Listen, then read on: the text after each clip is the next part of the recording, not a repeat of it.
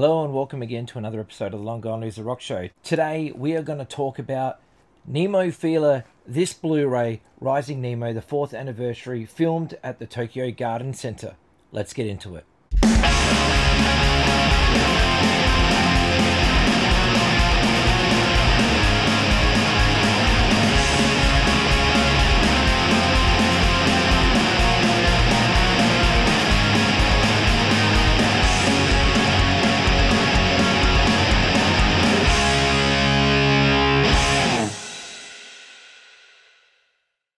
So this was the first Blu-ray I bought of Nemophila. Now, they're a band that I discovered a while ago, but, you know, when I went to Japan, I was looking for stuff on vinyl. I wasn't looking for CDs. So I saw all their stuff around everywhere, and I was just like, it's just CDs. I don't really need those CDs. I'd rather have them on record.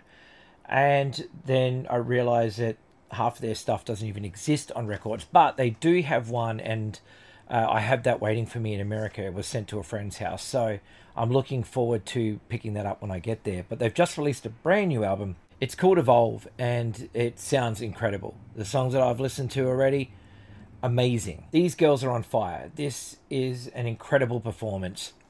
So you would have seen me do the unboxing on this when I got it, and I just got around to watching it finally.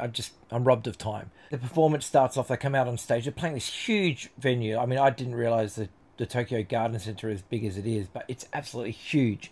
And I don't know if there were any other support bands or anything like that, but just the fact that they were playing this massive venue, and, you know, it was like, man, like, I didn't realize they were that big, you know, in their home country, because it seems like when I'm over there and I talk to a lot of Japanese people about the bands that I'm into, some of them don't even know what Japanese music, you know, is out there, you know, and they live there, you know, and I'm talking to them about Nemophila and, you know, Love Bites and whatever, and they don't even know these bands, and they live there. And I guess it's kind of like a curse like we have here in Australia, where Australians, and I'm not talking about all Australians, but many of them don't listen to Australian music. Like, they don't go to shows. They're not out there seeing the local bands.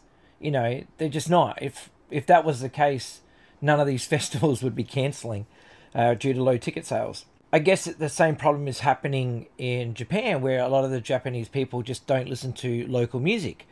And it's a shame if that is the case, because they have got the best talent in the world when it comes to metal right now. Like, seriously, like, the bands that are coming out of Japan are just on fire. They are phenomenal. And, you know, as you would have seen in the Love Bites Blu-ray that I just did, you know, a few weeks ago, now we have Nemophila's Blu-ray. I'll open it up quickly now for those who haven't watched the unboxing, but there is the track listing there. Like, seriously, if you don't know these songs, wow, you need to get on board, because these songs are amazing. Here is where the Blu-ray is encased. This is some artwork there. And you open it up, and there is the girls and the Blu-ray there. Now, it also came with this booklet, which is pretty cool. So here is the booklet, and, you know, there is some stuff. There you go. With Mayu, Saki, Hazuki, Haraguchi-san, Murutamu, and yeah, there you go. It also came with this signed photo of Saki, which is awesome, because, you know, she's like a queen. Saki looks like a supermodel. Like, no shit. Like, watching her on that stage playing guitar, she looks like a supermodel playing guitar. Mayu is an incredible vocalist. In this band, she's able to switch between her screaming growls, which kind of reminds me a little bit of Sebastian Bach when she does those screams. And, you know, like, she changes between the screams and the really melodic big chorus vocals that she does. And she holds it up. Like, this show is 2 hours long. 2 hours long, and she's doing this. Her voice has got to be hurting. And, like, surely after 2 hours, going from that scream to the high pitch. But, you know, she's a pro. And, you know, obviously knows how to look after her voice. Sounds phenomenal. Really does. You've got the twin guitar attack of Hazuki and Saki, which is just wild. Like, you can definitely see that there is a difference in the way the two play guitars. Saki is very much into, you know, playing, you know, fast, shredding, like fucking running on that one string or whatever. Then you've got Hazuki, who is kind of like doing like the Steve Vai thing. I mean, she plays an Ibanez, great homage to Steve Vai, even though I'm sure that's not why she plays it. But, she has like the feelings and stuff like that when she plays. You can see there is definitely a difference between the styles of the two girls. Then you got Haraguchi-san on bass there, and she looks like she's having a ball. Like, through the whole thing, she's just having the time of her life. Oh my God, let's talk about that drummer. Oh my God. Like, she is incredible. Her feels are so good. Like, just the way she plays. Like, there's songs on this Blu-ray where, there is a little bit of a drum solo type thing going on. And watching her feels and stuff like that, I'm just blown away by how good she is. She really knows how to take advantage of the whole kit. And she does backing vocals on top of that. These girls are just incredible. Like, they really are incredible. Like, this set list as well. Like, Revive is a great opener. Rise, which is possibly my favorite song by them. Change the World is so good. Back into the Wild, so good. Waiting for You is such a killer tune, and the performance of it on here is so good. It's so high energy. And it's probably the most punk rock that the band gets. Like, it's got a huge punk rock feel to it, the way that they play it and the way it's sang and whatever. It's such a good song though, and I don't know whether that was supposed to be like them aiming for a radio hit or something like that, because it probably is the one that should have been on the radio. It's such a good song. If you've never heard it before, check it out. And you got Dissension, Sarai, Caesar Fate, and Oiran. And then Life. Now, before they play the last song, Life, they do this big speech, which I'm assuming is them being very grateful for the 4 years, because they're playing this massive fucking venue and they've had huge support. They're in all these magazines. They're releasing Blu-rays left, right, and center.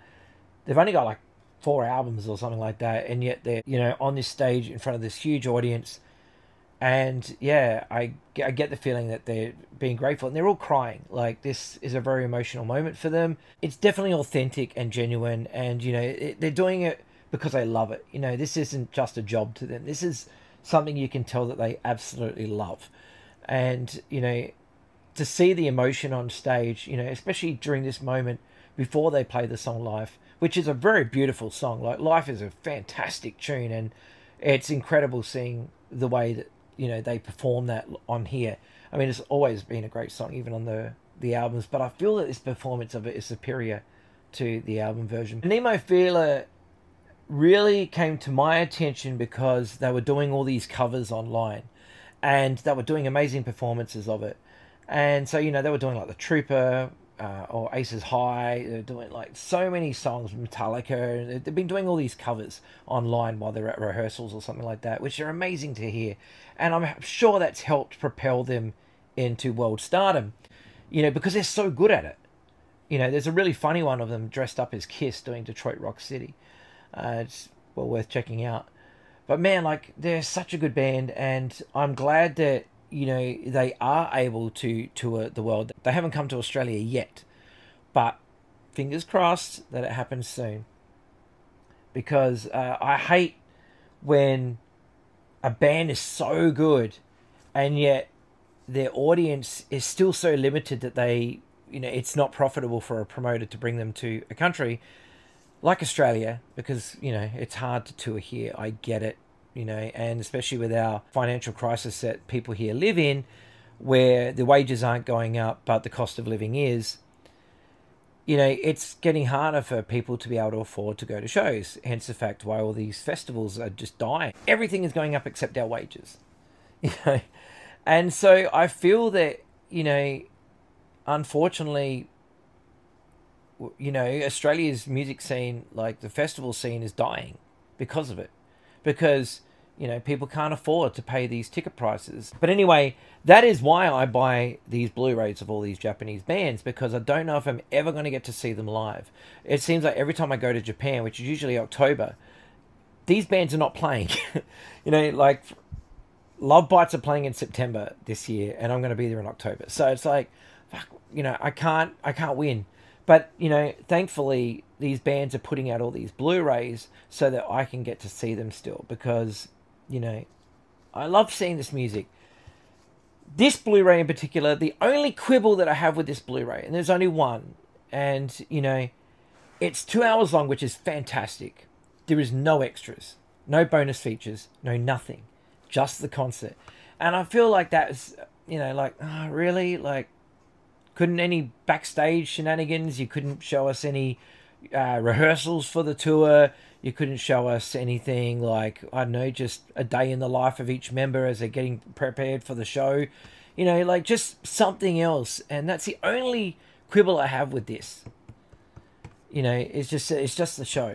I mean, it's a fantastic show though. Like, don't get me wrong. Like, this, you know, I'm happy with it. Like, whatever. It's just like, you know, 2 hours. It's a Blu-ray. You could have fit on a lot more stuff. Even music videos. Why not just give us music videos to the songs or something? Like, I don't know. So that is a look at Nemophila's 4th anniversary Blu-ray at the Tokyo Garden Center in Japan. And yeah, if you love your metal and you love your screamo to melodic heavy metal, this band is for you. And they have elements of punk and hardcore and stuff like that, although I'm sure that's not what they class themselves as. But there's definitely elements of it in their music. Well worth checking out. Awesome band. Well, there we go. Thank you so much for watching another episode of the Long Gone Loser Rock Show. Take care of yourselves. Look after each other. Go buy some records. Go check out Nemophila, like we're going to right now. Bye-bye.